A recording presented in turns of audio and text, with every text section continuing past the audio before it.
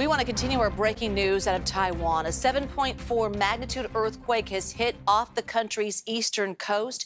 You can see that these buildings are leaning over, looking like they are ready to collapse at any minute. There have already been several large aftershocks.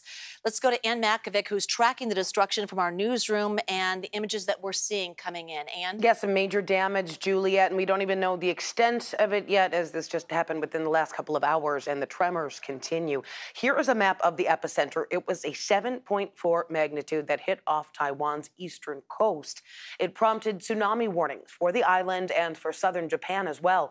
Several aftershocks have hit the area since then, including one that registered a magnitude 6.5.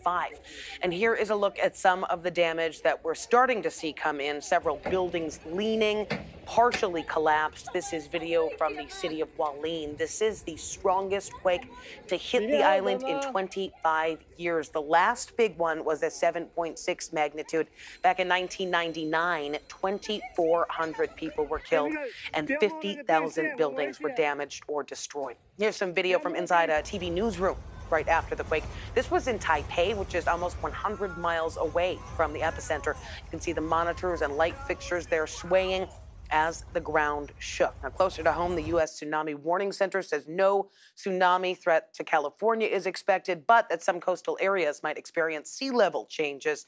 Nothing significant here, though. Let's check in with First Alert meteorologist Darren Peck now in our virtual view studio.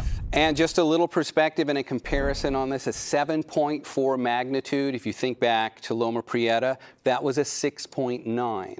That was also notably farther away from, say, San Francisco, where a lot of the notable damage that we think of from Loma Prieta.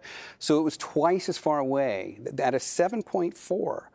The distance here is about 80 miles from Taipei. So I'm just giving you the comparison there to the major population center.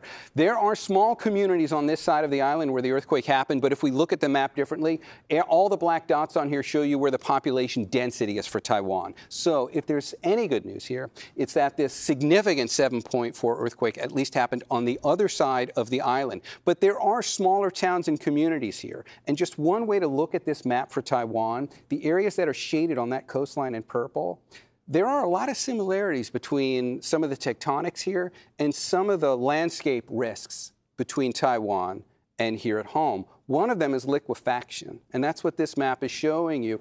The areas here near the epicenter, there are several towns up and down. They're not major population centers, but enough that are at a higher risk for liquefaction. And some of the images that we are seeing look eerily similar to soft understory collapses. It's too early to get specific information like this in a situation so near the event happening.